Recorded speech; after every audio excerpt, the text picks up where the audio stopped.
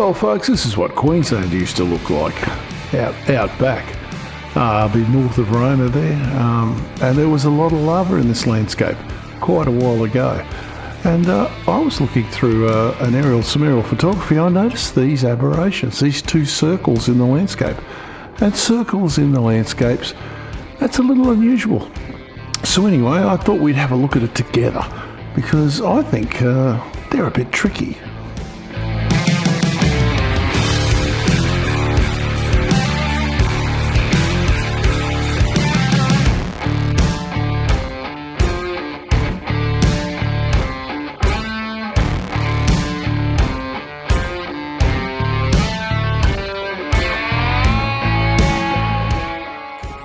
Well folks, today we're going to have a look at some circular aberrations I found in the landscape out in the Carnarvon Gorge area, the Carnarvon National Park, near Mount Moffatt actually.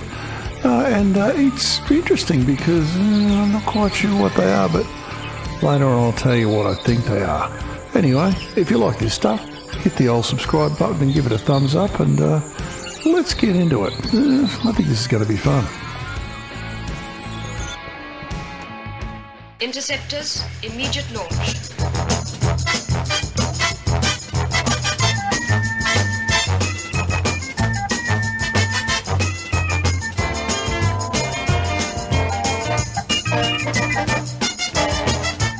I'm escaping to the one place that hasn't been corrupted by capitalism. Space! Well, as you can see, folks, quick trip out of Brisbane out here to the Carnarvon area, and this big area here is what we're looking at. You can see these circular things up here. Don't worry about those lines. They're old roads, but here we are. So we're flying in. You can see they're really quite circular, and there's actually more than just the two we're looking at, but we'll look at these two because they're pretty well formed. And, you know, they look like impact craters, but I don't think they are, obviously.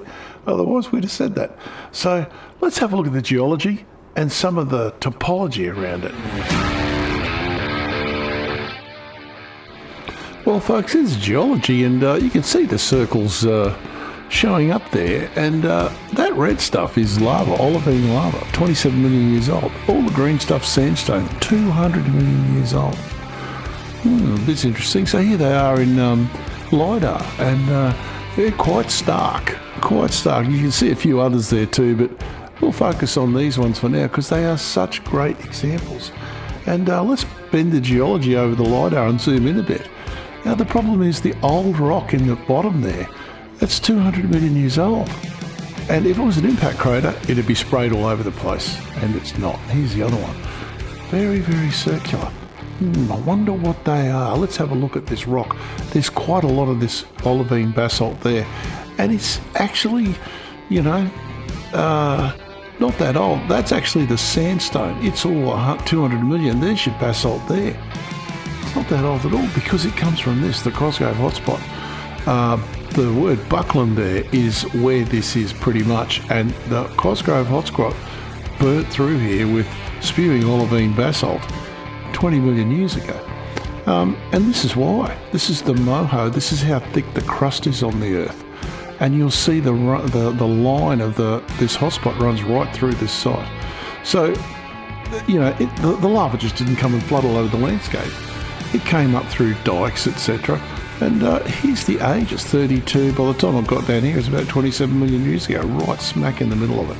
It's amazing. And this thing put out a lot of lava. It didn't just go boom, there's some lava. It went off for probably 1 million years. So you're talking about dikes coming up through the ground and spewing lava, just like you see in Iceland quite regularly. It's happening right now, but you could say that almost any time. Now, what happens if this lava comes up through the ground and it hits groundwater? All right, now this is an impact crater. This is on the moon, in fact, and you can see the stuff from the bottom of the crater is sprayed all over the place. Well, it's not one of those, because we've seen from the geology that the material up on the surface is 27 million years old, like this. That green would be all over the place, although it certainly does seem to have an ejector ring there. But yeah, it's a bit strange. So it looks like this was blown and either the lava was new. Now here's another type of crater. This is actually caused by a nuclear munition, we'll call it, the Sedan crater over in Nevada. And yeah, boom, this was it going off. It was a bit bigger than they thought it was going to be, and spread quite a bit of radiation all over the United States. But yeah, big bang. But no, it's not one of these, obviously. This is a phreatic crater in Death Valley. And this is what I think these craters are. I think a dike or a piece of that magma came up, that olivine basalt came up, hit the groundwater and blew these craters. And this is an AI generated image, by the way, of what a crater in the outback might look like. This is what it drew. Pretty clever. I've got to tell you, it's AI, apparently. There's another famous phreatic crater around the world called White Island over in New Zealand, and this has had some trouble quite recently, and with a number of people got killed. These things go bang in a big way, and they're very unpredictable. So where was Australia? Well, we go back about 20 million years. There's Australia moving up there, coming up towards where it is now, and the old Cosgrove hotspot is just melting its way through the crust because the crust is quite thin in that area. The sandstones out there are quite remarkable. They're a very fine-grained sandstone, but they do contain pebbles and rocks and whatever, and they're 200 million years old. They're Jurassic and Triassic. They're very old sandstones, for Australia anyway. And but when they erode, they are just amazing. These are all in the Mount Moffatt area. Obviously there's a hard cap rock up there, and it's just eroded down to this. And it's not just this, there's some amazing stuff out there. It's well worth a trip if you like this gear.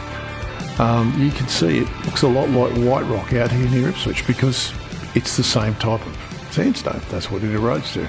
Well, these things are on another scale level to white rock. And as you can see, there's just some amazing patterns in this sandstone where it erodes and is exposed to the elements over the years. And I mean a lot of years, 200 million in some cases. And this is an arch, and it's an amazing arch, probably one of the most amazing arches in Australia, and it's out there. You can go out and see it. Can't walk over it, that'd be a bit rude. But these things are temporary structures. If you like them, you should go and see them. And of course, our Indigenous people, they like caves. Keeps the rain off you. And there's quite a lot of cave art out there. Obviously, some of it is very, very old. In these caves, there's almost certainly burials. They had corroboree. This looks like the sign-in sheet for the corroboree. Just an amazing piece of native art there. It really is. And it's all protected, but, you know, protected by a piece of paper. But, yeah, so look, I think these are phreatic craters. And there's that arch. Amazing bit of gear, it really is. You imagine the native people, what they thought of that. It must have just been so many stories. So, something new for T-Rocks. I think we need to have a commercial. Commercial time.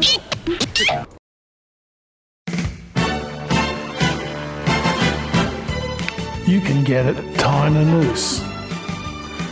You can get it being a goose. So many knots. Tell me how.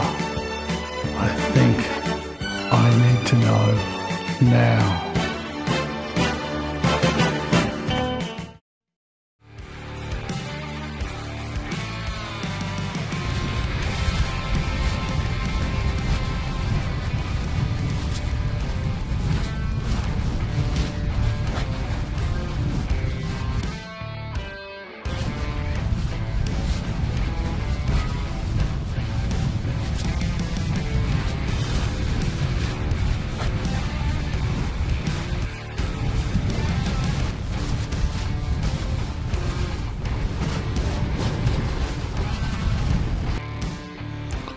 Well, folks, there's a lot of this lava out here. Everything you see that's orange here is olivine lava from that eruption. It covers a great deal of Queensland, and some places it's 100 metres thick. So there's a lot of it. Down through Emerald, all down through, it pretty much delineates between where the coal stops and the grazing starts. And our little aberration is just tucked in there on the bottom edge of it. Now, it starts again in New South Wales, but it takes a while to get down there. And it's because the Cosgrove hotspot, it didn't move. The Cosgrove hotspot stayed still. Australia moved. And I've got a video coming up with some details on this, so we will definitely get into this a little more in the future. Well folks, they're our little craters. I think they're phreatic craters, meaning that the magma hit the groundwater and just blew the hell out of it. But anyway, that's what I think. Thank you to all you new subscribers, and if you haven't subscribed, which 60% of you haven't, please do.